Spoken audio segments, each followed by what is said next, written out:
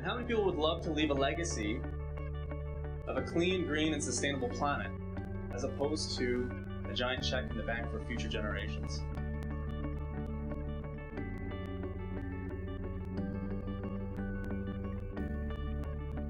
Pathways to Sustainability emerged from the desire of community leaders to pull together and realize the sustainability goals that they were setting in communities. The unique aspects of planning Pathways to Sustainability is that we can bring together academic institutions, community leaders, industries, civic organizations that are promoting sustainability in the community, and redefine what does implementation of sustainability look like in your community? What are the innovations? What should we showcase?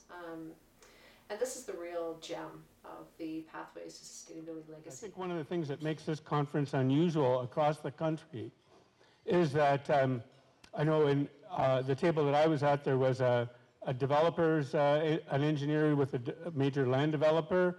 There was an Aboriginal person from just south of here, and the mayor of the town was at my table, and all across the room you could see this enormous variety of people. The conference planning team is comprised of community leaders, and when I say community leaders, these are citizens that are active in their community association or non-profit organizations that are advancing, whether it's food security or walkable cities or greening the waterways. And these community citizens sitting in a room with municipal planning officials, academic institutions, industry associations and chambers of commerce, and we're all talking about the same community. So there's the realities. Cooperation is possible.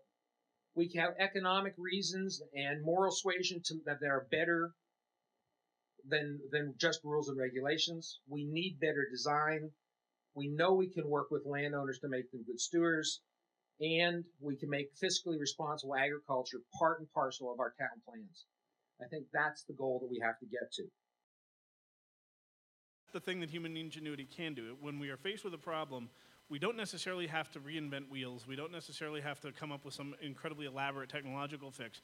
We just really, and this would be my thinking about what sustainability does really great, is it says, no, what the problem is not the tools you've got, it's how you're using them. And if you rethink it in this new framework, come at the problem, looking at it, as a number of the other panelists mentioned, sort of step out of the mold you're in, look at it again, you'll find you don't need new technological stuff. So, going back to play is a strategy for a lot of things today. Remembering how we played and why we played with Lego, it's great. What we really need to build more of, I think in Alberta especially, is culture.